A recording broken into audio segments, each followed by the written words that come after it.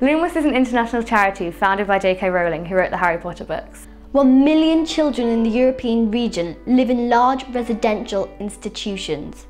We believe this is a form of abuse because research shows that, despite best intentions, institutions harm the health and development of children.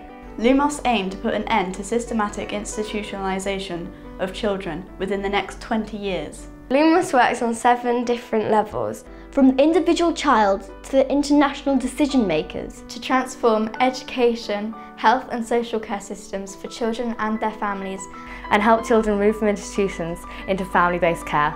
The vision is a world where all children are brought up in a safe and caring environment, where none are placed in large, uncaring institutions.